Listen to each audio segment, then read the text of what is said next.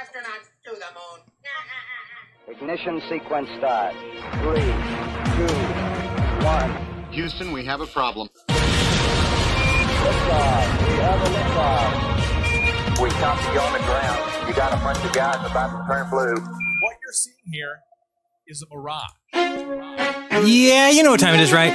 It's Thursday. It's time for the 9th edition of the Baby Truther Show. We got Benjamin Balderson in the house tonight. It's going to be fun. We also have Rose777. We've got Dave Weiss. We've got Crumb. And myself, Your Highness, Your Holiness, King Jaren from Jeranism. And that show begins in about, I don't know, what do you want to say? A minute? 58 seconds? 57? 56? We'll see you guys shortly. It's time for another episode. The Baby Truther Show. Here we go. Let's kick it. Go. When it starts now. It's the Baby Truther Show. It's the Baby Truther Show. It's the Baby Truther Show. It's the Baby Truther Show. It's the Baby Truther Show. It's the Baby Truther Show. It's the Baby Truther Show. It's the Baby Truther Show. Wow. Sorry, kids. Things ain't always gonna be what they seem. They start you off early, got you thinking that we one team and we should live, breathe, believe the same one thing. Skip the lecture, I'm a director making my own scene. When you find out, only certain people get a ticket to the hideout. Waiting for us to go put the fires in the skies out. Because we ain't no spinning globe, it's time you find out. Now open up the crib and let your mind out. Let's go. It's the Baby Truther Show. It's the Baby Truther Show. It's the Baby Truther Show. It's the Baby Truther Show. It's the Baby Truther Show. It's the Baby Truther Show. It's the Baby Truther Show. It's the Baby Truther Show and it starts now. Wow.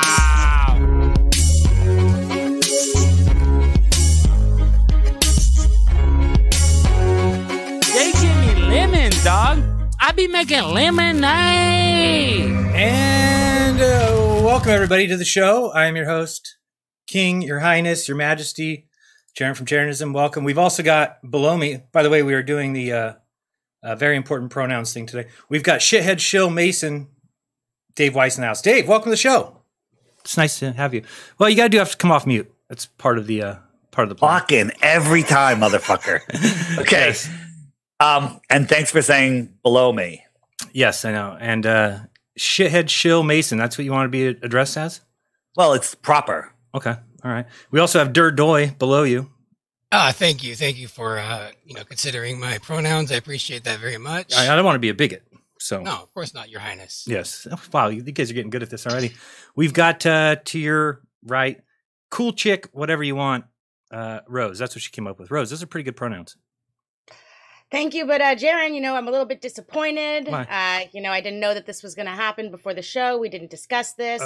Obviously, I'm going to be mathematically judging the baby trutherness of the show, and obviously, this whole pandering to the agenda, the putting the pronouns on, it's all garbage, and it's entertainment, Jaren, and so this is a percentage of entertainment, and we got to keep on that. Not really. 20 percentage ratio.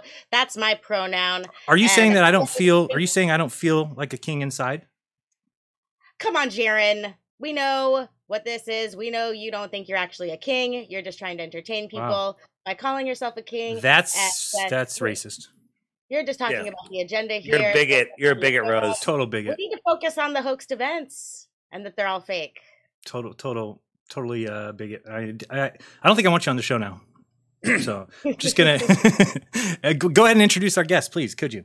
Yes. Okay. So anyway, now to get to something very serious, which is our guest today. Yes. My dear good friend, Ben Balderson, who is an Odinist heathen. He knows all about comparative world religion, and he has had so many very, very interesting experiences exploring and learning about all the different religions of the world. And then just oddly, it just so happened that when he started looking into Odinism and its connection to nature and alchemy, it just so happened that he really resonated with that. And I actually happen to feel the same way. I very much resonate with the principles of Odinism and heathen principles, and the idea of metaphorically that you can only get to Valhalla by gloriously dying in battle, which to me represents fighting for truth, fighting for what's right and living close to nature. So for any Christian out there who doesn't like the word heathen, you just haven't been educated about the inversion perversion of the word heathen, which started with the Vatican and the Jesuits just wanting people who lived close to nature to look like negative, evil, demon people who pay attention to the sun. I mean, come on. The sun is what makes it time for us to know whether are we supposed to plant strawberries or grapes. It's just common sense. And also he makes really, really great products, and he's very bad at like being a business person. So you guys, he makes jewelry in the winter, and this, I'm going to pull this around full circle. There's a reason this opening has a point.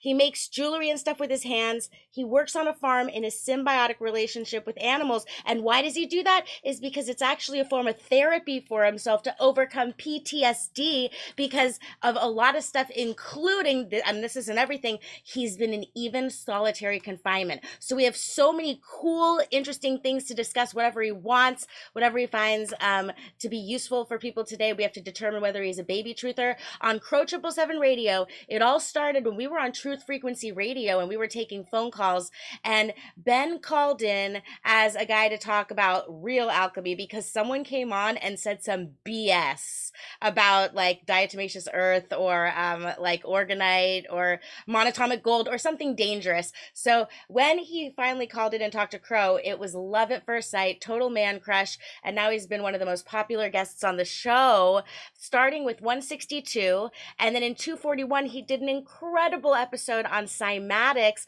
talking about capturing cymatic images in flash frozen water so that you can literally send a message through water. And then more episodes like 350, 316, 292 and 286. You know how we're always recommending the Light of Egypt and then the Zodiac, the Cell Salts of Salvation? Ben talks about how, like, this is going to trip you out and get you interested. An idea is a perfection thing that has nothing to do with the material world, and there's actually an alchemical transmutation that goes on to become the very sperm that comes out of your junk to create amazing divine spark life. So just go ahead, it's Crow777 Radio, listen to the episodes with Ben, and now let's have a cool Rose, ass with the baby truther. Did you know that there's 4 different ways to combine the episode numbers that he has that equals 666? Yes, and I'm sure that I could use a whole bunch of different kinds of gematria and numerology to come up with whatever outcome I wanted. That's I met Ben when I went on a what was it, a retreat, a camping trip? What the hell was it in Woodstock, New York? Sounds gay. Yeah, it was a little gay. But I met Ben, I met Amanda, and who else was there? There was James True was there. Andy and James True. Andy Kaufman. And I had no idea who these people were. But over the course of a few days, I'm like, who is this Benjamin guy? He's a funny guy. And then everything he said is like, whoa. I'm like, where is this guy coming from? If you can understand 10% of what Ben tells you, you're a genius. Well, welcome to the show, Benjamin. Happy to have you. I've watched a little bit of your stuff. Very into the off-grid stuff. Really congratulations. And you, if I remember right, former millionaire? Yeah. You bet. So, and I remember you saying that it didn't bring you happiness. No, it was pretty miserable. I owned a number of businesses, including the second largest bar in the Sioux Falls, South Dakota, which is the largest city in South Dakota, making it nothing compared to most cities. But but it was the second largest bar there. And at that time, it gives you an understanding of why, like, some of these athletes and whatnot act the way they do, like where they go and they just splurge money and you don't understand why. It's because, like, when you're doing nothing but working and grinding all the time, you literally have no life. And then what little bit of time you have, you basically try to buy a life with extravagance that you can afford for sure. And then because you've spent all that money, and instead of spending it wisely, because you don't have the time to go out and really plan out a life even where that money would actually be a good resource, you just end up blowing it. It's just the nature of it. And then you end up going and earning more. And it's freaking miserable. I don't hardly have 2 nickels to rub together at this point at pretty much any time. And I love my life. I'm fantastic. It seems like there's like a connection between time and money, and then as soon as you get a lot of money, you lose time. Yeah. And yep. And for me, time has always been more valuable than money. And it seems like anybody like that has like half a brain like kind of recognizes that eventually. And so I'm glad that you figured that out, so I don't have to learn the hard way. And your life doesn't really change much. I mean, when I was making $100,000 a year versus now, you don't notice it. I just have more time. I'm more time with family, more time at home. So yeah, it's way better. Yep. And I don't pay other people to live my life for me. Right. Like that's one of the things that people don't realize they do in society is they pay other people to live their life. That connection that you have with your home and with your land, your children, your animals, part of that comes from the time and the sharing and the teachings that you do, the working on the house. I understand everything about my house intimately, every little nook and cranny and how everything was put together because I did it. Mm-hmm. And when there's a problem, I know how to go deal with it. I know what problems to look for because I know the weak points, all those kind of things. You are truly in your life, and those people are not. They're paying somebody else to live their life for them. Dave, we'll ask the guys here if they know. What is the problem with glitter? Do you know what the problem with glitter is? Anybody? It never goes away. Yeah. How can you get in trouble with glitter? What No, it's usually your significant other will think you've been at a strip club. It's the problem with glitter. Or you've, yeah. It's like all over my hands now. No, and then I was going to ask too, Dave, about Jenny yesterday. Did you mean to give her the 666 referral code? I saw that. Can you add it up that way? I mean, is that a legitimate way to do it? It was 62244. So I do have a concern with her. And she is a Illuminati confirmed, doing both symbols, 100% confirmed, 100%. I'm sold. You're a government shill, okay? Yes, for sure. And the only reason I brought her on is she's going to be moving up. She's going to be on probably Glenn Beck or something soon. And so we're just kind of I'm the pathway to holy fame. Listen, I was watching the chat. The first part I couldn't listen to the show at first. I had to go back and listen to it. And I'm watching the chat and I'm like, are these comments out of context? People lose their minds when you have a very pretty, voluptuous female. They kind of do. Okay, I mean, spiral. People they spiral, but listen to her mind. Listen to what she said. Listen to her confidence. Listen to her humility. That is a beautiful woman, and she also has a pretty decent looking face and body. Yes, pretty decent. Okay, but you guys, she could. I may allow it that she go on Glenn Beck, but she first has to be groomed by us on the Baby Truther show. We have to bring her on as part of our show, and then she could slowly use us as a stepping stone and then make her way up the ladder. But I don't think she could do a lot better than Glenn Beck. I think if we, now that we already have used Alex as our prototype, the sky's the limit with. Wait, who says she's going on Glenn Beck? That's what I'm saying. We can do a lot better this time. Let's get her farther. Let's get her on. Listen, here's the thing. My DITRH videos, they're all short. You know why? Because I have a short attention span, or at least I used to before Flat Earth. And it's a great way, somebody that thinks Flat Earth is stupid, they're not going to watch an 1.5-hour video. They're going to watch a 2-minute video, a 1-minute video, a 3-minute video. And so TikTok, a lot of people say TikTok is dumbing down America. Sure, it is, but it also is getting information out there. There are tons of people coming onto Flat Earth because of TikTok, because of people like her, because of people like Caleb, right? By the way, I've added a TikTok button to the web page. Hit the web button on the app, and the first box is a great TikTok channel. Follow him. I believe it's Caleb, though. Isn't it Caleb? Shorten commercials because the average American attention span wouldn't hold for 15 seconds anymore. and that was before TikTok ever was a thing. How is that dumbing America down? Yeah, it was already dumb. Listen, I'm with you. Dumb. And sometimes in an hour show, there might best be a 3-minute clip that says it all, right? Or a couple little pieces put together. And these TikTokers, for lack of a better description, are putting them together in bite-sized formats, putting a little music under them, using that Jew magic or whatever you want to call it. Oh, Dave knows all about that. And it's effective and it's fun and it's bringing on new people. And that's all this is about. However, what's the best way to bring people on? Bring them on. I've seen tons of videos with you, Dave, doing that kind of stuff. Like people have put stuff together of you. I go on TikTok. I like, look, it's me again. It's me. I never go on TikTok. And I'm like, I don't even know who these channels are, but I'm like, bring it. Like take whatever good clips there are out there. Absolutely. And TikTok is it's a way to surf the channels really quick and actually get good pieces of content. So it's good though to have like good editing though, where you take something that is YouTube dimensions, and if you're gonna put it on TikTok, you kind of have to make it the other way. Otherwise, people just ignore it. Like, this looks like a boomer made it. I'm moving on. Like seriously. So like, if you're gonna make something, they change the dimensions or to at least like a square, so it looks like it was made on there. Otherwise, I think people get turned off if it looks like it's clearly from YouTube. Dave, do you know Lockwood?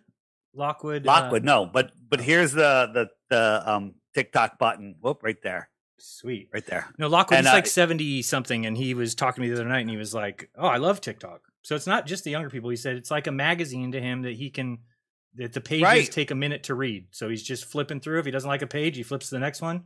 Says he's learned a bunch. So yeah. People are saying that I should get on TikTok, and I agree. I'm waiting. Caleb right here is going to give me a lesson. I don't think Caleb. I keep calling him Caleb. I don't know who the hell calls themselves Caleb. Caleb. Okay, Caleb. It's a. Well, I did. Caleb. Sorry about that, dude. But everyone else is already putting me on TikTok. Like, do I really need to go on TikTok? Other people are doing it. I don't know. I'm going to learn how to do it. All right, sit through it. Caleb's going to give you and I a lesson over Zoom over the next week. Okay, cool. Awesome. Sounds good. Okay, back to Benjamin. Benjamin, I guess you can tell us what you've been up to. I know where you're going to be in October. Yes, sir. Going to be at Flattoberfest with a bunch of you fine people. I'm not sure about Crumb, but I know the rest of y'all are going to I'll be there. I'll be there for sure. Nice. I'm still not sure, but it's flatearthfestivals.com if you want to get tickets today. And if you're on the fence about coming, Benjamin Balderson's going to be there, people. No, that's worth the trip alone. Now there's nobody on the fence. You just you pushed everyone just over. jumped off the fence. Yes. You betcha. Guys, alchemy is a lost I bring the party.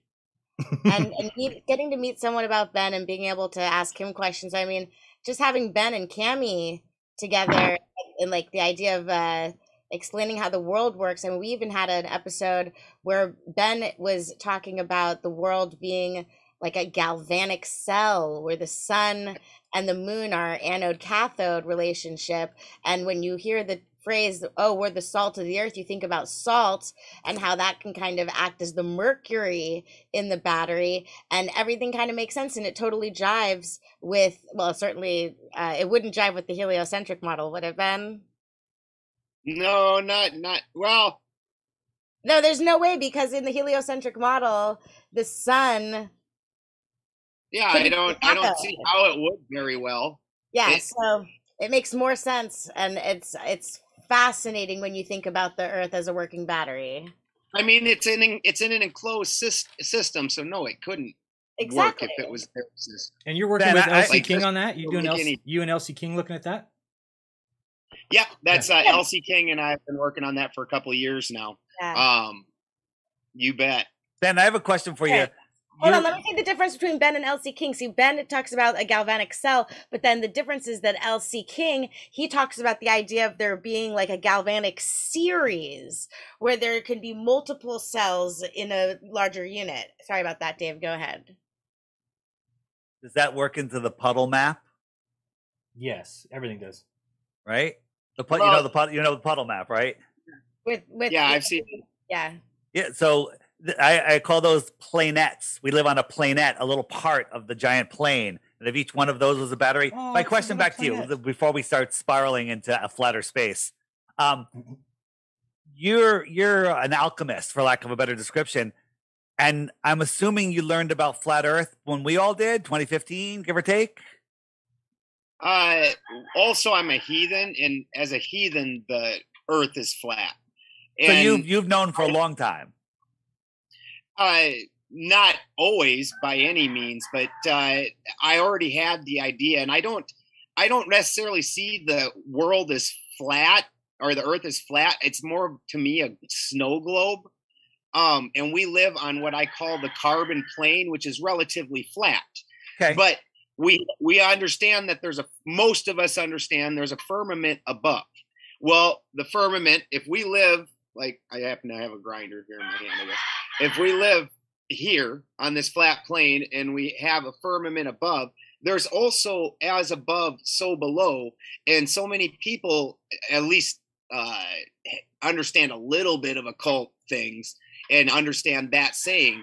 Well, this dome is also going to be represented down below us. So we live on this plane that's perfect for us. Everything above this plane is too etheric for us.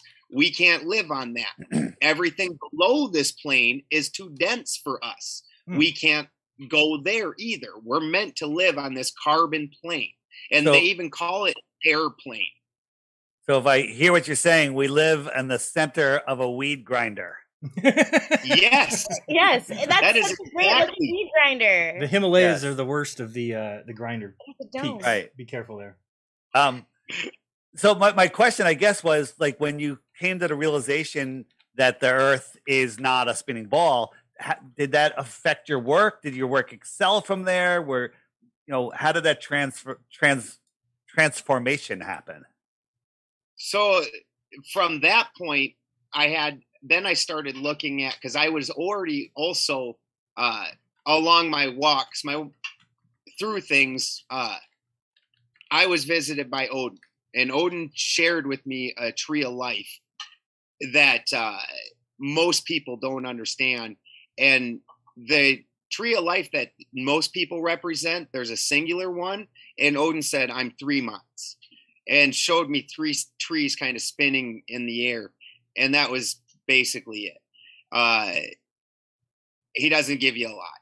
You got to go work for it. So as I'm putting this together, it's very representative of the human body, the earth, and then even on each level it's represented, because as above, so below. Each level, when you start breaking them down, breaks down the same exact way. So it also worked into my tree of life. That's like, if anybody looks at my Rockfin or my YouTube channel, that's by far my most popular video, is me showing off the tree of life and matching that to the way the world actually works. So alchemically, my tree of life matches the way things are going to break down if I break down a plant or an animal. And I can point out to how all that works in the tree. Very cool. Excellent. Explain to me what an Odinist is. The short and simple of it is that I follow Odin. Okay. I could have guessed. Now, who is Odin for everybody out for the there? People who don't know that. Yeah, who is Odin?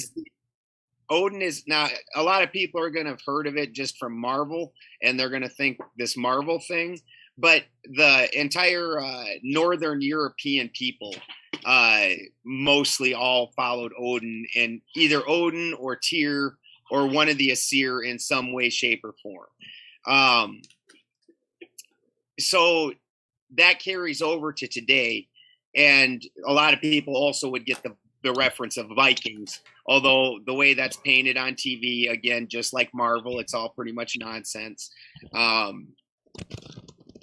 So there's a religion behind it also that's called Asatru, and I'm also not a part of that. Odin himself was a left-hand path person, and so then a lot of people are going to cringe at that, because then they don't really understand left-hand, right-hand. And right-hand path is people that follow religions. So you're going to have like your Christianity, you're going to have Asatru, and one of the things people don't understand is also things like Satanism. Satanism also has rules that you're supposed to follow and tenets, and you go to church and they have priests who are above you. Odin was left-hand path. He went and did his own thing. He went and got his own knowledge. He went and sacrificed himself to himself for wisdom. He did all those things himself. Nobody gave it to Odin. And so that's a left-hand path person. So now when you're looking at like Odin or Hermes or even Jesus Christ, where Jesus didn't follow the rules that were laid out before him. He made up his own rules. He came in and said, I'm here to break the rules. I'm here to change the rules, made a different path. So that's a very left-hand path, but then everybody who follows behind is right-hand path. It's a very interesting thing, but I'm left-hand path like Odin was. I walk the walk he did, which means that I still have to do the work. I have to go through the same things he did, and I'm not going to get necessarily the same experience he did, but I will end up at the same place. Let me go around and ask each person a question real quick, just so I can get an idea. Crumb, what's your opinion of evolution? Do you think it's true? You think it's not? I think it's a desperate attempt to bridge adaptation into something more fairy tale. I think the connection is, hey, look, this bird on this island, developed a long beak, therefore you're a monkey. Somehow, like, is enough for enough people to run with. But to me, it's two different things, and we're talking about two different things. So kind of denying it a little bit, Dave. Yeah, I don't believe in macro evolution at all. One species turning into another. Okay, well, that's good. That's good. That's denial. Rose. Okay. Okay. Muted. Oh, you're muted. I have a very long answer, but I'll start with this. All I need to know is that in Biology 101 at Santa Barbara City College in the early 2000s, we had a test, and the question was, is evolution a fact? And the correct answer to give was true. And because when she was preparing everyone for the test, she repeated 3 times during the lecture to remember for the test that evolution is a fact, that's enough for me to question it, bottom line. So denial, but I could give you a much longer answer if I wanted to. And Benjamin? So I as Dave stated, I don't believe in macroevolution. There's absolutely no evidence to support it in any way, shape, and form. Microevolution does happen inside the species, and you can see that in plants. And plants are very simple because you can do multiple generations inside of a couple of years. And you can see those little micro changes where it adapts to its environment and makes micro evolutions, but macro, that's just absolutely nonsense. So we've got basically a consensus. Let me just show you this article here, just so you guys know, because we've right. Denial of evolution is a form of white supremacy. Okay, so so we're all white supremacists. Yes, we're all white supremacists, and yep, because the global. But aren't white people?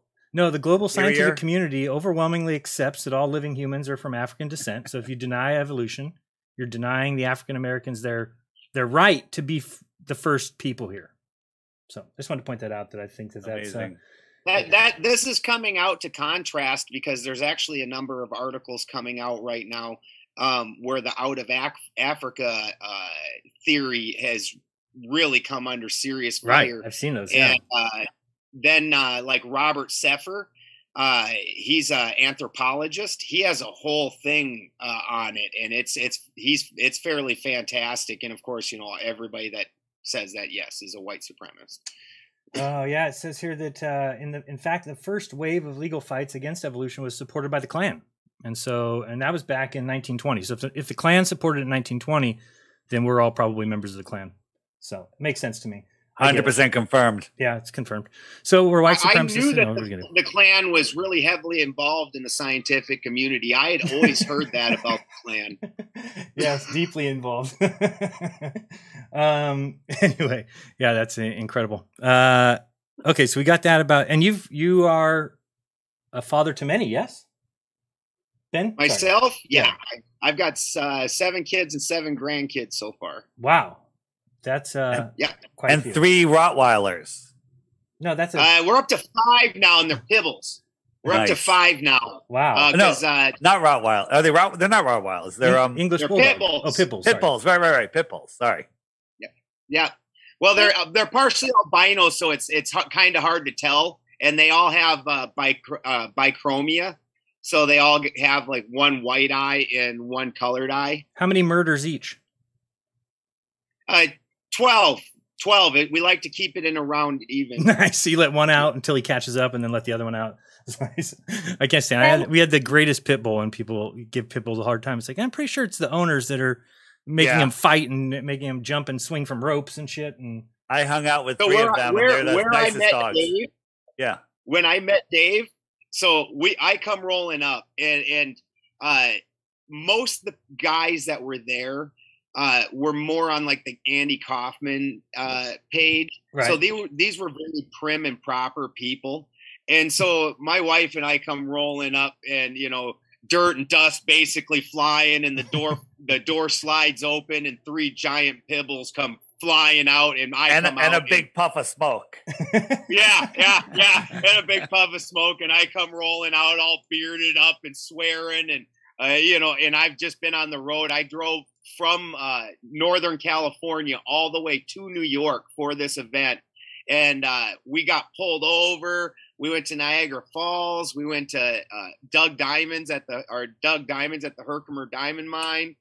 So I'm just like amped and just crazy, and everybody's eyes are about this big, and my dogs come charging and tear.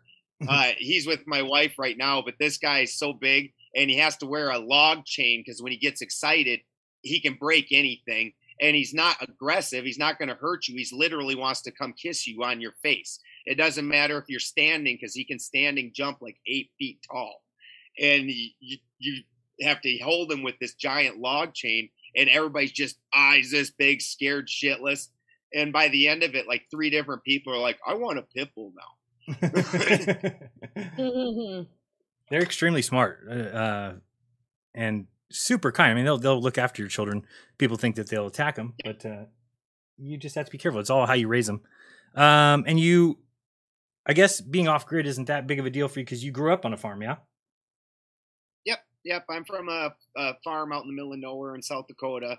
We had electricity, but we had a well, and we had electricity and a normal phone. That was about the big difference between then and now. And I have electricity, but I provide it myself. But yeah, other than that, it's not really that big of a change for me, I guess. Is it solar or is it the creeks on the side of your house? I got 40 solar panels. Okay. The one creek is seasonal on the side of my house here. That one's actually just about petered out now for the year. The other one goes all year long, but it's enough to keep my water system going and the animals to have a nice little pond. Other than that, it's not powering anything. It takes actually quite a bit of stream power to generate electricity. And how many acres are you on? 25. Nice. Oh, wow. Okay. My brother just bought 7 acres. I went and saw. I was shocked how big that was. I didn't know 7 acres was as big as it is. So 25, quite large. And what state? Just wondering. Northern California. Wow, really? Okay. Yep. Well, that must be nice. Yep. I'm up in Humboldt County. Okay.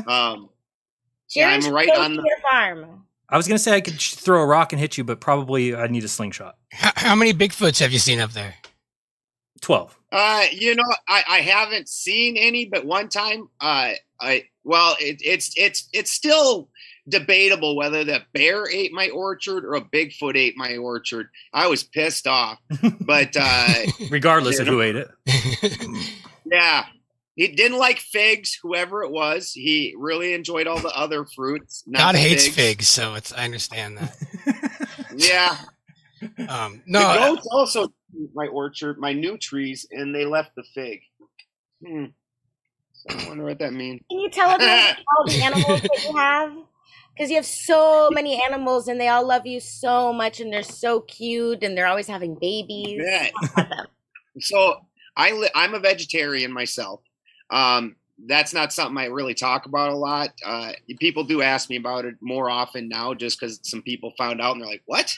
Because everybody just assumes because I'm a pretty rough tumble, and aggressive, and I have muscles, and they assume you're just eating raw steak and everything. Yeah.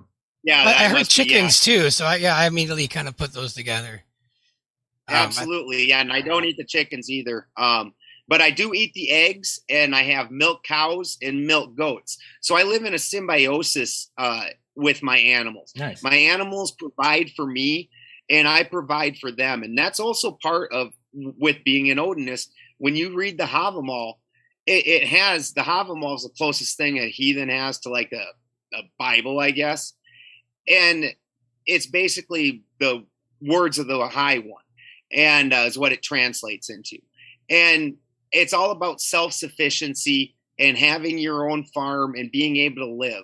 And a lot of people really go heavily on the meat without stopping to think that when you hunt heavily, the only societies that were heavy hunters were very nomadic. And so because you can't hunt in a specific area, you'll hunt it out of existence real quick. And now you have no food to eat. What do you do? Whereas opposed to like a cow, it takes, this is part of why I have the acreage I do. It takes about 20 acres to feed a cow without hay. Now that's to raise it up to the size where you can eat one cow, where that 20 acres. Now my friend Lucas King, he has a little 2-acre thing where he grows all kinds of food, sells it to restaurants, sells veggie boxes to other people, can't even keep enough food. He's calling me like, what would I do with like 100 pounds of extra garlic, and things like that. And that's off this tiny little property off of food. And if you do that seasonally and go back to doing things like canning, making mead, one of the misconceptions about heathens being drunks was that they were always drinking mead, and especially in the winter. Well, we didn't have refrigerators and freezers. So if you just take your food and you put it in a honey ferment, then that makes it so you can just stick it on the counter and that'll sit there forever. It will never go bad. It'll start tasting a little funky after like 10 years or 15 years or something. But for the first like 4 or 5 years, it tastes better consecutively every year. So now that's free storage without electricity. Of course, in the winter, they're drinking, and it was a very mild alcohol with the mead. Actually, one of the things where when Rome started winning some of the wars against them is they brought in Roman wine, and the heathen people didn't do well with Roman wine. And explain the definition of heathen, because I think people might think of it weirdly since, I don't know, what's his name? I can't remember his name now. Who's the pastor who called me a antichrist and called Missa a foul-mouthed heathen? Come on, what's the guy's name? Anyway, I didn't even know that happened. Is he a famous evangelist? He was at the Flat Earth Conference. He spoke at the Flat Earth Conference, and come on, Dave, you know the guy that spoke at the Flat Earth Conference, the Christian, the guy that caused the uproar that one time where that lady stood up and yelled at him because he was saying Dean Odell. Thank you very much. I don't know why I couldn't remember his name. Dean Odell called my wife a foul-mouthed heathen. So just explain what the word heathen means. That would have been like, fuck yeah, bro. Thanks. Yeah, we celebrate. We didn't care too much. They mostly followed Odin. We pretty much, and this is one of the things Tacitus remarked on in Germania, the Germanic people, the Scandinavian people, we all basically lived out in the forests, and we didn't live in societies around each other. It was a society of free men that would meet once a week in what we would call a bloat, and there you would get together and you would trade goods. This is also a bone of contention for me because they always try to claim these giant sacrifices, although in none of my literature can I find anything that says how I should perform a sacrifice, unlike like Jewish with their law books, where they very specifically describe how to do a sacrifice and what animals and stuff. That doesn't even. There's Jews above you. There's Jews right above you. Shh. Be careful. Yeah. Okay. Hey. Oh wait, on the screen they're not above you. They're over there. Can I ask? You can ask Benjamin a baby truther question, just a quick preliminary. You may. Granted. Benjamin, do you think Jaren's son was raptured yesterday? Because there is some concern out there that he was raptured yesterday. No, Rose and I we looked at his channel again. Should I bring it up and show you? Oh, he changed it? Go ahead and talk about it. Wait, prove to me your son's still there. He is. He's sleeping, but I'll prove it when he wakes up. All right, never mind, Benjamin. Information has come to light, man. Anyways, but Dave, you don't know what you're talking about yet. Out in the forest by ourselves. We didn't all follow the same God. Actually, a lot of lower class people, your workers, were more followers of Tor. A lot of people would follow Tyr. A lot of your warriors would follow Tyr. So so we didn't all follow a one God, and we lived out in the forest and didn't really have a what they would recognize, Rome would recognize as a society. So we're godless heathens, definitely foul-mouthed, totally. Good. So it was a good description then, but kind of redundant. But Dave, it really was. This guy, Return of the King, he did have a video the other day. Rapture Flight 777, departing gate 153, Sea of Galilee 518, 6:15:22. So we were all ready. That was going to be 7:18 p.m. here. Miss and I were in the car. We held on to Maverick very tight. He did not leave our hands. But then I said, I guess the tribulation is over, or it's not going to happen, the rapture. Then if you go look at his channel now, though, he's got this video where you learn that actually 6:15:2022 was only the opening of the window. We have until the Feast of Trumpets on 9/28/22. So we still got 3 more months for Maverick to leave us. Yeah. So is that like when you're smoking and you drive and you kind of just crack the window so some of the smoke like whips out, but there's still like something. Right. Crack the window. Nice. Nobody's rolled down the window all the way yet to completely eliminate the Christians. So we're still here. That's a great analogy considering we do live in a weed grinder on this dielectric plane. I see where Balderson's going. Cracked open to pull the smoke out. Yeah. So the I like to keep it even. I like to be consistent. What happened? If Somebody die? Where did Rose go? Rose left. Just like that? Screwed everything up. Yep. Thanks, Rose. I wonder if I can fix it by. You want me to log in with another account? I was going to join in from my phone. I could do that either way. I'll do it. Now I lost my train of thought. Where was I saying? Oh yeah. So this is the. Here's the thing, because I was telling a couple people, have you heard about the rapture supposed to happen? They're like, no. Nobody knows the day or hour. Nobody knows the day or time.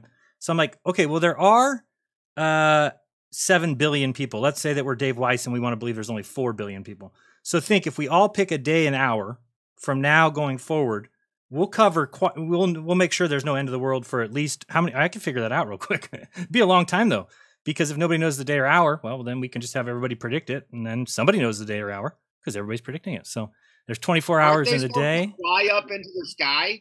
Yes. Wouldn't one person having been raptured been awful noticeable for the rest of us? Like, wow. I don't think we're supposed to notice they're gone. Well, one man will be in the field and and 2 men will be in the field and 1 man will be left. Poof out of existence? Yes. So there's only 8,760. Thanos style? That can't be right. So like Thanos was rapturing? Yes. Dave, how many hours in a year? I know that because I think it's 8,760 or something like that. Beautiful. It seems like it would be so much more. Only 8,000 hours in a year. All right. So if we and then we've got 8. Let's just say there's 7 billion of us, and then you divide by that 8760. 8 billion divided by 8760. That'll give us how long we can push this out. Divided by 8760. So if we all pick a day and an hour going forward, then for 913,000 years, the world can't end because somebody knows the day or hour then. Does that make sense? Am I making sense here? You're not following, Crumb? It's just a lot of numbers really quick. A lottery ticket and picking every single number you can't lose. Correct. Got it. Right. So if nobody knows the day or hour, that's what the Bible says. And that's why people say we can't predict what the day or hour of the end of the world will be. Then have everybody on earth get assigned to pick a day between now and whenever, 913,000 years, and every hour of those 913,000 years. And this way we make sure that the world doesn't end for 913,000 years. But don't you think that this whole doomsday thing is like, it's going to be, this day, everything's going to shit. I think we're expecting something to happen so drastically in 1 minute. No. And in reality, if you look at it like through a year, like if a bunch of people die tomorrow, but not everybody, they're the end of their life ended. And so, Right. but it'll probably be a lot slower than. I think it'll always be the end times. I think they probably were saying that in the year 1500, in the year 1900. Benjamin, I do have that question because I know you've read a lot of Greek mythology and things like that. Do you believe in the timeline? I mean, are you a believer in the books that say they were written when they were written in, say, 2000 BC, 1000 BC? Are you a believer in those dates? No, in any kind of history accuracy whatsoever. Absolutely not.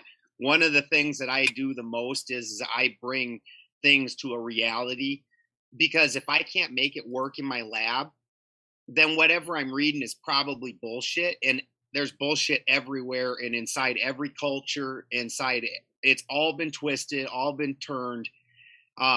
We can verifiably know that supposedly there's most of the planet's Abrahamic. Abrahamics think that we've only been around for 6,000 years, but there's all kind. Then you go to scientists and it jumps anywhere from 150,000 to, whatever. It's all over the damn place. I don't trust any of it. And on top of that, what our time systems have been changed so much. As a heathen, so Northern Europe, there was only 2 times of the year at one point. That's the way the heathen people, before meeting the Christians and the Roman Catholics, that's how they kept time, was just two cycles a year. It was either winter or summer. You either closed up at home and stayed at home for winter, or you went out and worked for summer, one or the other. And so any understanding of time has been changed, rewritten, redone. Lucas is working on an entire different star map that puts things in a multiple cycle that are balanced against each other, and it extends things out where the cycle wouldn't even make sense what they're doing at all. Mm-hmm. So we don't even know where anything sits. Julian calendar, Gregorian calendar. Oh, did they have 5 rest days? Did they do 8 months and then did 5 months because it was a lunar, or was it a solely lunar? And it's all, how do you get a handle on any of it? They don't have a handle on any of it. No, it's a disaster. I don't, it's hard to place when this all happened. Or so I guess my question is the Greek myths, when were they said to have been written? I'm not familiar with when they're said to have been written. Yeah, me neither. I think that they are mostly BC. Yeah. But I don't. Yeah. And so when you read those, do you think that they're more likely to be more recent? Or do you still place them as pretty ancient compared to today? I think none of our history is as extended out as what it's made out to be. I don't think the history of man is that long ago. It's very interesting, because how does it make any sense at all that we went from civilizations that were doing things like building the pyramids, megaliths, literally everywhere in the world. Somehow connected. Somehow these people knew each other.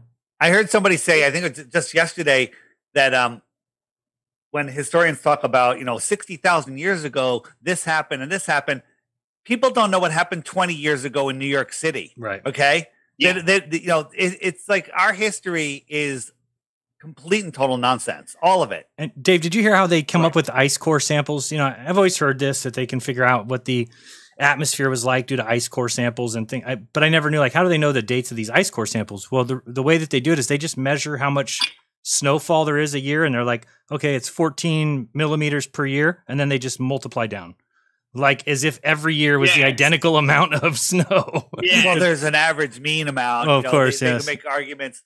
Yeah, this is brilliant. Oh, that eventually it would weigh out over enough time that eventually. And there's no way that 20,000 years ago that there was an extra bunch of snow, or that there was. I mean, it's just stupid that they would just do that and multiply and just, this is it. We can figure out how long these go back. Oh boy. One of the big, and I actually had started talking about this a few minutes ago, but one of the bones of contention that I have is, like I said, heathens would do this float where everybody would come out of their hovels in the forest and go out and meet together in this, what's called a longhouse. And there you would do trading, and you would have feasts. And if there was any kind of a problem, you would try and resolve it, things like that. Well, when you're doing that, well, this week I bring the goat and the goat gets slaughtered, and we all split up the goat and take our piece and go home because meat's not going to last very long. We don't have refrigeration. So what are we going to do with the bones of these slaughtered animals? We're going to go ahead and throw that in the bone pit because we're not disgusting and we're not going to spread it all over the place. Well, now every archaeologist that finds one of these is like, this was a sacrifice pit and they were killing people. Maybe it's just where they put the dead. Right. So they weren't all spread everywhere, you jackasses. Yeah, you're just making an assumption and whatever fits your narrative. Whatever you want to tell. Yep. Or they sacrifice people. Hey, well. Yeah. Maybe the Clinton line goes way back, you know. Dave, that kill list is at 0 as far as I'm concerned. Okay, the Clinton kill list is 0. YouTube 0, yes. Yeah, we're on YouTube 0. That might change later. It might be negative. Right now, it might be -4. She's probably saved 4 people's lives. If you really think about it, at least maybe 4,000. She is the first woman to ever run for president. I mean, outside of Cynthia McKinney, who's a black woman, and like lots of other women throughout history, since even back in the 1800s. Right. So brave. She was so brave. Yeah. But she was the first of the modern day, and so strong. You know, she was so strong to stay with her husband after what he did to her. Just very strong. Yes. She's a good woman. I hope she runs again so that she can have body doubles and pass out at every. Obviously, was not a great housewife because that stain was still around. But you know, she never heard of Tide bleach stick or anything like that. So we have to assume that the entire Monica Lewinsky story is just a made up story. Correct. I heard she's an actress, like playing somebody that was the real, like somebody else. Yeah, the real lady's name is Mary Mahoney. Yeah, that's right. Are we calling porn stars actresses now? Well, because if you remember, Kenneth Starr came out and said he had a double M who reported to him all these things. Well, then when she came out, she was Monica Lewinsky. Well, where's the double M? The double M was Mary Mahoney, who was, if you don't know that story, killed shortly after that in a Starbucks. You know, Monica Lewinsky is like 55 right now. I just remember it was like yesterday that she was on her knees crawling around the White House. That's a good joke, David. On her hands and knees. I like it. Where's your drum roll? Oh, mine's that's all right. So wait, getting back to my thing. Do you think that entire story was put out so later, years later, when people are saying there's big conspiracies and people go, they can't even keep a blowjob a secret? How many fucking people say that? Everybody. It's like they've been fed to them or something. Government can't do shit. Yeah. Yeah. So I contend that might be a pre-planned story. So you contend that the government's doing the old Hamlet, pretending like they're the idiots so that way they can be the brilliant ones. Yeah. So let me tell you the story, though. Mary Mahoney, former... Oh, this is from Wiki Spooks. I never even heard of that website. But I'll read this here. Here's Mary Mahoney. Come on up. She is a former White House intern who was murdered in 1997 at a Starbucks coffee shop in Georgetown. The murder happened just after Mike Iskoff of Newsweek dropped a hint before the Monica Lewinsky scandal broke. The former White House staffer was about to talk about her affair with Clinton. So this girl, Mary Mahoney, supposedly, is the one who had the affair with Clinton, is the one who told Kenneth Starr, whoever the attorney was. And then it says Mahoney interned for whoever that is, the White House official responsible liaison, blah, blah, blah, blah. Anyway, I want to read how she died, the murder. July 7, 1997, the bodies of 25-year-old Mahoney and 2 others were all found in the cold storage room by the morning crew at the Starbucks coffee shop where Mahoney worked as a night manager. All had been shot to death. The execution style occurred amid the pretrial media coverage of the Paula Jones lawsuit against Clinton, and only 3 days after Mike Iskoff of Newsweek announced that a former White House staffer was coming out with her story of being sexually harassed while working for Bill Clinton. The 3 worked at Starbucks located at a relatively low-crime area of Burleith, north of Georgetown, a community generally immune to such violence. George Stephanopoulos, Monica Lewinsky, and Chelsea Clinton were all regulars at the Starbucks. When this event occurred, only the White House was aware it had an intern problem. The motive in the Starbucks massacre was supposedly robbery, though none of the $10,000 of cash on hand was taken even after Mahoney and her 2 coworkers were executed. The store's doors had been locked from the outside, as if the night crew had locked them before leaving the night before. They did this every night. Apparently, the assailants locked up behind them after committing the murders. By the way, the other people were shot once each. Mary Mahoney shot 8 times in the head. So what do you think about that? Coincidence? It's all a coincidence. Probably suicide. Probably suicide. I think that she shot the other 2 first to murder-suicide. And this is the convicted perpetrator, and I forgot what his deal was, too. Like, he even claims now that he was coerced into confession. Here it is, right here. So the Washington Post reported during his trial that Cooper told FBI agents, "I swear on my father's grave and my son's life that I didn't do Starbucks." So who did it? Well, who knows? And then you have Monica Lewinsky come out in this whole trial, but then there's this, like, you know how rich she's gotten from this? She's a multi-millionaire who sold like 5 books that have been on the top 10. Clearly, yeah, she people came should know out about like Mary perfectly handling all the press, all of that. It was like, nobody would get caught for that and then just turn it into lemonade. Has she started selling a line of blunts yet? Probably with the cigar was that's great. Her and Snoop Dogg are like, yeah. They're called the Oval Office blunts. Oh my God, that is such. You don't want to know what that blunt was sealed up with. You don't want to know. Don't want to know. What is this, glue? I think that would be a huge seller. It would be a huge seller. It's a good idea. It's a good idea. You know, I think about that, and I think that it's a good idea. Yeah, that's a really good idea. Yeah, And usually during robberies, from all the robberies I've looked into, the money is taken. That's just something that usually goes along with robbery. You don't just go in and kill 3 Starbucks employees, like, haha, we robbed the place, and then just leave and lock the door. Did they take that bag, the beans? I believe they left them there too as well. Beans, I've heard that those are just the best in the world, that all the yuppie fucks drink that. That's why they're $9 a cup? Okay, now it makes sense. I thought that it was just yeah. So, like, I mean, that was probably worth more than the money. Wow. Oh, boy. So, yeah, that's the Mary Mahoney story. I never hear anybody talk about that one, but it's pretty clear. White House staffer, again, the double M. I don't know why it just doesn't mention the double M, so I'll have to look into where, because that was like reported, or some newspaper, they said, oh, we've got a double M intern that's already spoke up, said that she's been harassed by Bill Clinton, and then they turned it into this. So maybe I'm wrong. Maybe Hillary stayed with him because she knows that he's a loving, caring man who would never sway on her. That could be it. Did we ever find out what happened to Rose? She said she had a heart attack at 1:30. Hard stop. Well, hard stop. She said, yeah, they had something they had to go to. I didn't know it was that hard of a stop that she would just be like, I didn't expect it either. Peace out. Yeah. Or not even say peace out, just leave. But anyway, that's okay. It is tough to kind of leave sometimes, though. So I kind of understand. This is a hard show to leave. Very difficult. Yeah. I agree. She wanted me to mention all my animals. Oh, yeah, please. Farm here. So my farm's kind of ridiculous. She put a little thing in the chat. I got 4 cows. 2 of them are getting ready to give birth. Brian and I, after the show here, are going to go put up stanchions, so that way we got that. If you need help with that, I've watched Dr. Pol a few times. So excellent. I'll keep that in mind. Yeah, you just put on a glove basically and reach in there and yank it out by the feet. So yeah, I can do it.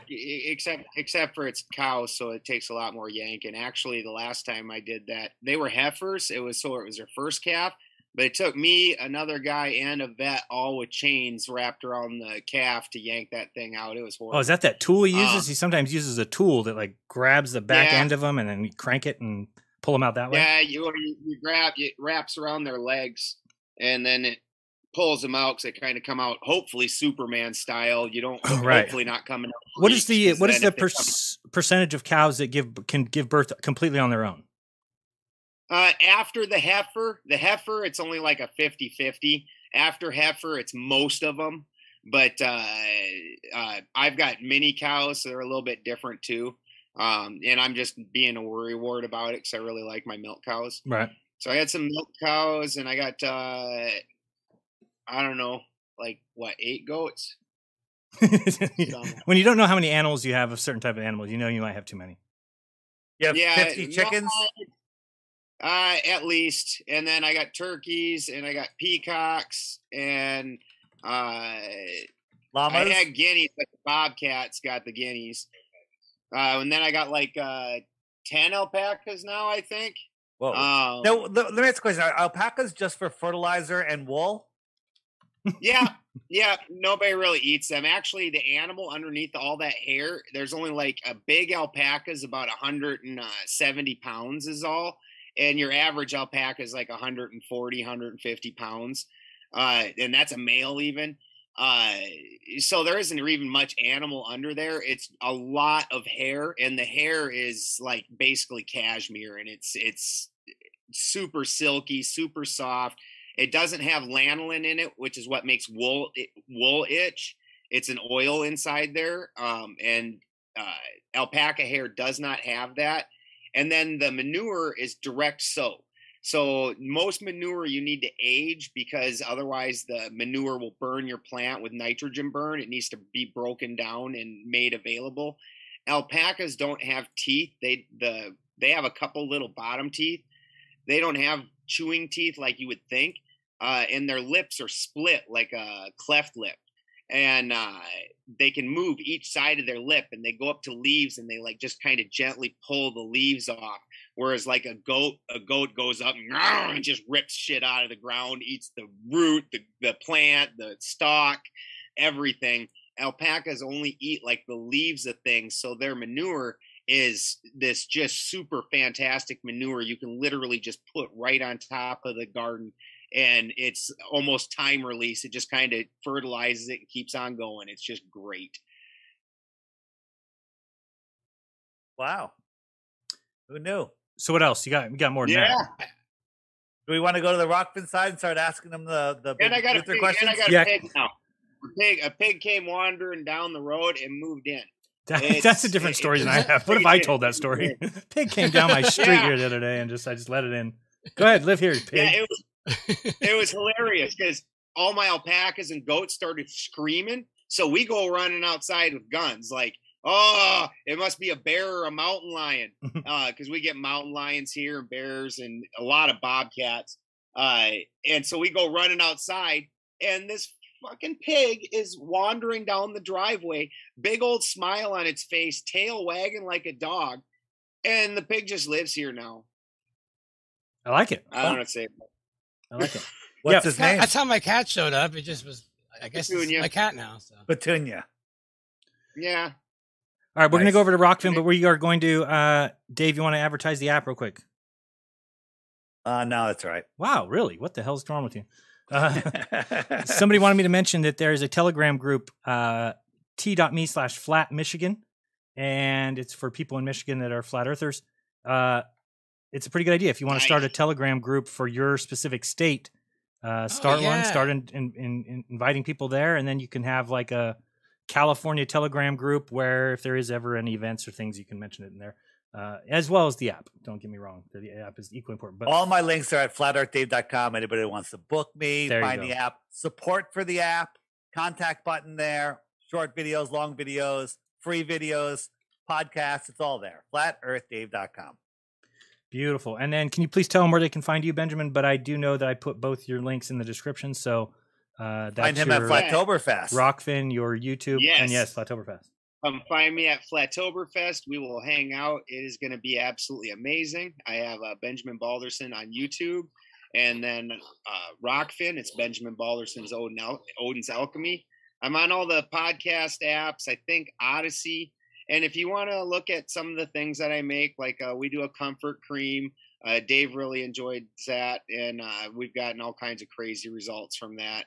And Rose also, some of the jewelry I make a gut bomb. We make a lot of different things just off the farm. His bombs are off the hook. And then what's that stuff? The stuff that you take in the winter, the brew. What is it? The gut bomb. The gut bomb. Like if you think you're getting sick, you take a shot of this stuff. Goodbye, sickness. It is gone. Through the mouth. No chance the sickness can survive this thing. This way or the other way? It kicks. No, you drink it. It kicks all your. And then what happens? It just. Oh, I thought it makes you. throw up or something. No. No. It wipes out any infection, anything. It's giving you nutrients and it's wiping out everything. It's an amazing. What is it? An elixir? What do you call it? Yeah, it'd be a tincture. A tincture. And, yeah. Well, I still have it. It doesn't go bad, right? I have it in the refrigerator. It's still good, right? No, you can keep it. It's fermented. It's double fermented, actually. You can keep it out. You don't even need it in the fridge. You betcha. People mention that when I take a first shot, they're like, "Whoo!" Like, yeah, it's got some bite to it, and it's got. It's not horrible. It's not. It's like vinegary, spicy. Fermented. If it tasted too good, it wouldn't work. It has to taste a little bad. You know what? I like the way it tastes. Steve Mercer from Freeman Fly's manager and Robert Phoenix's manager, he calls it vinaigrette, and he uses it on salads and just eats it. Wow. That's crazy. Let me ask you something that I think all alchemists are asked. What is the Philosopher's Stone? In your opinion? That's a long answer. Well, so the easier answer is like if you're making the stone of any plant, and then the Philosopher's Stone, you just have to carry the idea above. But when you perform alchemy on a plant, you take your plant and you split it into the oil side and the salt side, and you bring both those two things to their epitome, and then you put them back together after you've burnt out everything in the middle, which is typically called the ego. And then through the oil's bearing this sulfur element, and the sulfur passes through the oil and enlivens the salt and frees the trapped souls in the salt, and then coagulates together into this what's called the stone, because then when it's cool, it will be a stone, but then as soon as you put heat to it, it'll vaporize like a liquid, because now it's got both sides, masculine and feminine characteristics. Before this, salt, when you put fire to it, would just get hot and stay stone. Oil, when you put heat to it, would vaporize and it would be liquidy when it's not under heat. Now it's masculine when it's at its rest, and with heat it'll go into its feminine. So now you take that up to the metal level, and you make the same kind of thing.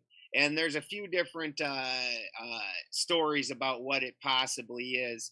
I have some theories on it at this point. I think it's probably alchemical.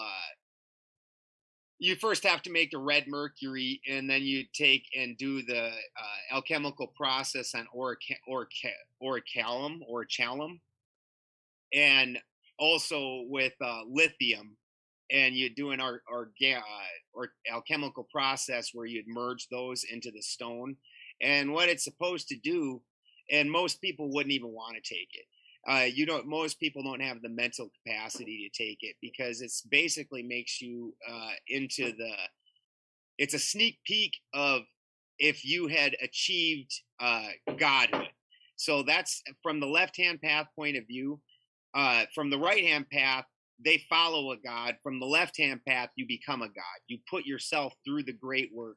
Not God the All-Father, not God the original. You didn't make everything, right, but you've taken this path and become something more than human.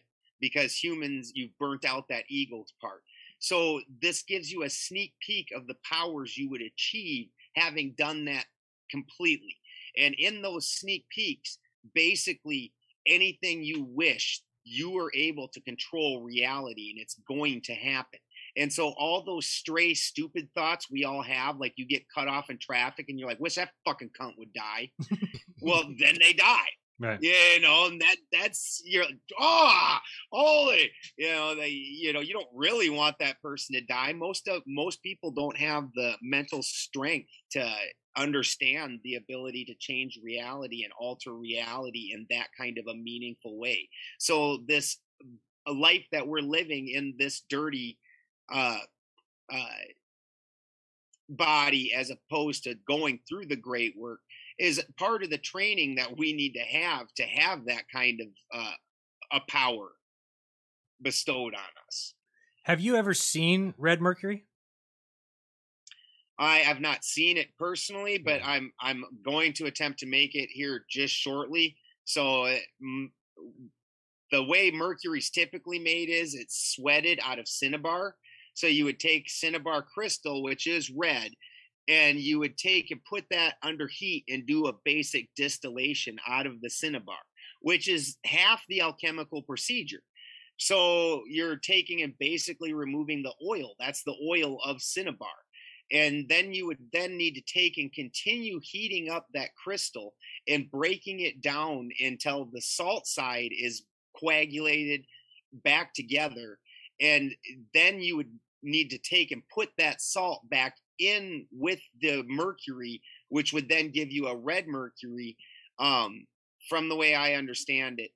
And just like with the spagyrics, if I just take the essential oil out of a plant and I try doing an experiment with just the oil will, its effect is to open up pathways.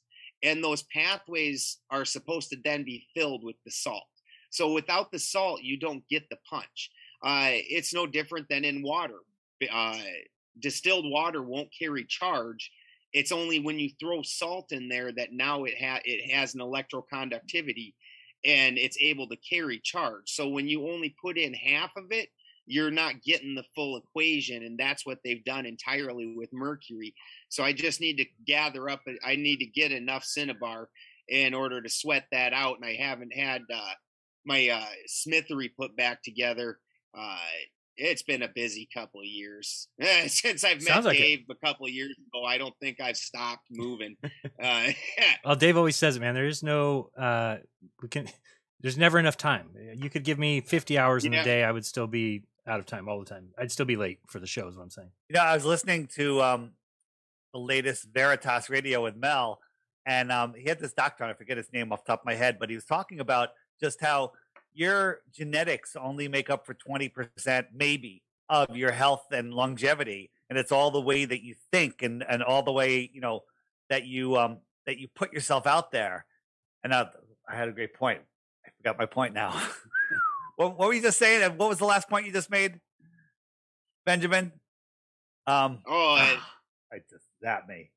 He said he saw you a while ago, and then we've been nobody sleeps. I haven't stopped. We're all busy. Oh yeah, that's it. Curiosity. When you lose your curiosity, that's when you get old and die. Absolutely. When you stop being curious, right? And I'm going to live forever. Yeah, I am so fucking curious. There's no way. Dave, what did you think about the? Did you enjoy Professor Dave getting lit up by Matt Walsh and then all the comments on those videos?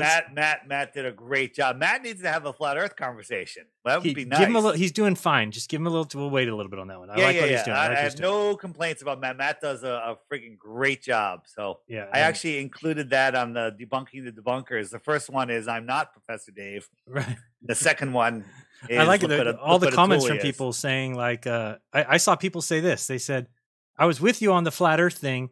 Now I've seen how you've handled this, and I have to go back and revisit flat Earth.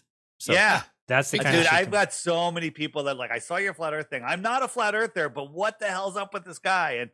And I send them the playlist. They come back. They're like, holy crap, this shit's real. I watched some of that. It was hard to watch. That dude couldn't have been more smug. He really couldn't have been more smug. And every time you listen to him now, I hate him more and more and more and more. It's just like, oh, so gross. The show, what's the name of the show that I was on?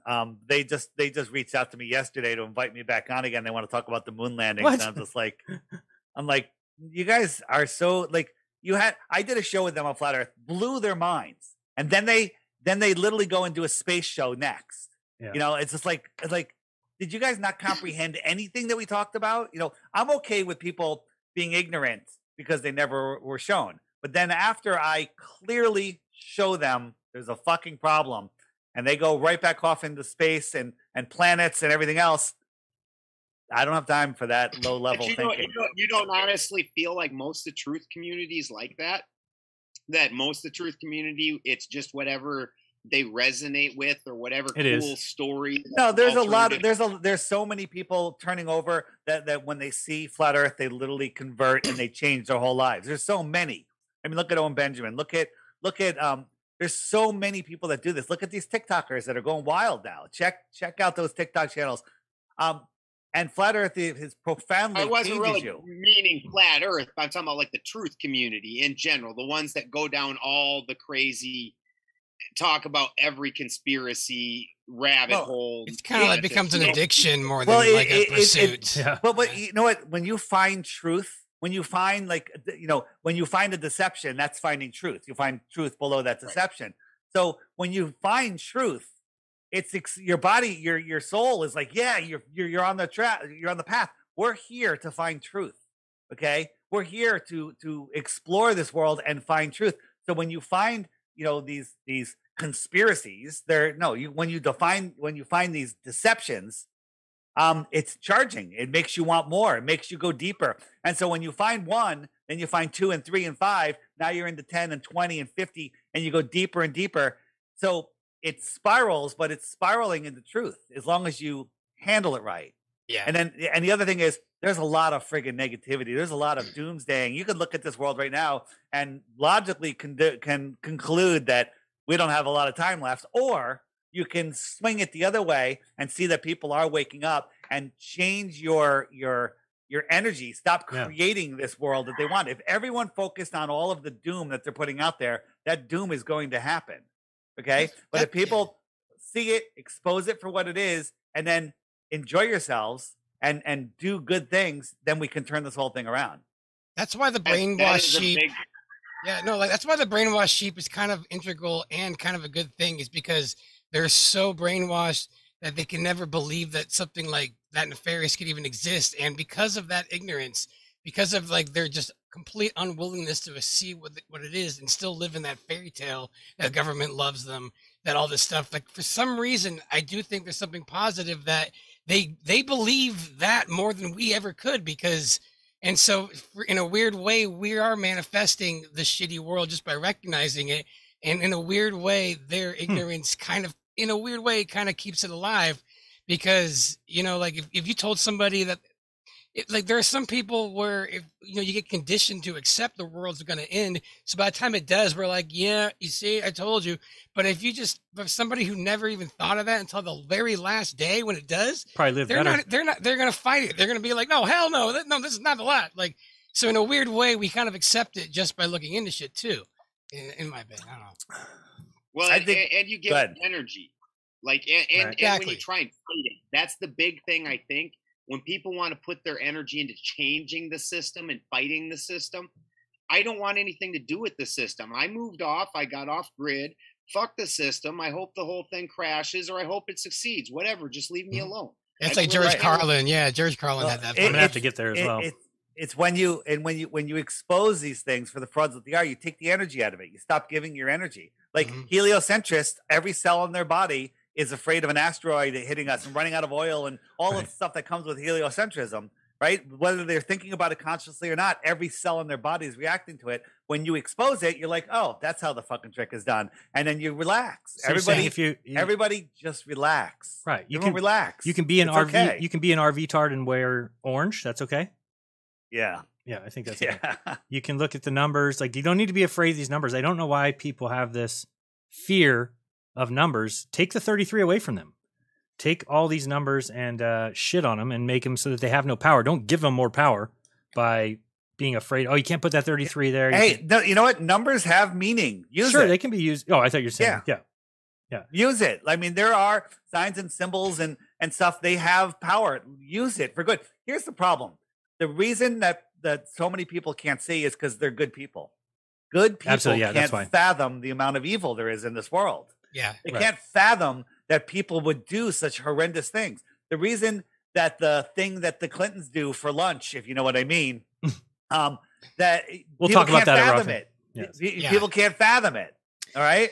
Yeah. Let's go to that it's even truth. Let's go to Rockfin. My two sponsors, we've got Truth Smacks. So get your bags of Truth Smacks at truthsmacks.com and JJ's CBD rub. It's jjscbdrub.com. Also, look at that little kitty. And check him out. Flattoberfest. Don't forget about Flattoberfest. It's in the chat. Earthfestivals.com. Karen, put the link in the chat for Flattoberfest. Thank you. Yeah, but check those two people out and thank them for sponsoring the show. And I believe that is it. So we will take a pee break real quick. and be back with the second half of the Baby Truther show. I'll be back tomorrow for the Jeranism show. We've got another crypto group class, which is now like a grieving class. It's everybody gets there and we all mourn and everybody cries and we hold each other. No, I'm just kidding. Oh yeah, especially that sounds like fun. I might join. You might come by. What time is the Jeranism show tomorrow? Let's go with 1. 1 JST? No, 1 PST. Pacific PST. Time. Yeah, Pacific time. I'm going to take the over. I'm going to take the over. Okay, good. Thanks, We should bet. YouTube.